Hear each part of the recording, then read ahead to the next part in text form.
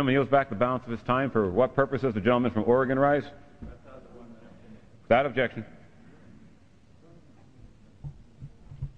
Most Americans would agree that it would be prudent to have a plan to provide for the continuity of government and the rule of law in case of a devastating terrorist attack or natural disaster. A plan that would provide for the cooperation, the coordination, and continued functioning of all three branches of the government. The Bush administration tells us they have such a plan.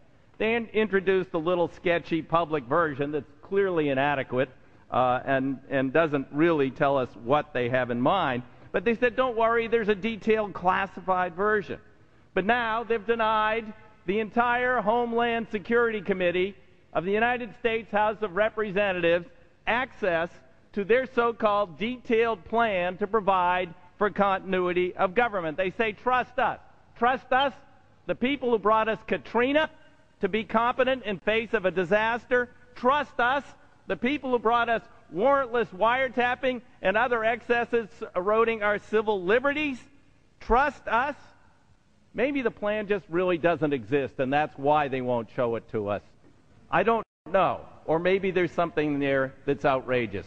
The American people need their elected representatives to review this plan for the continuity of government. The gentleman's time has expired. For what purpose does the gentleman from Texas rise?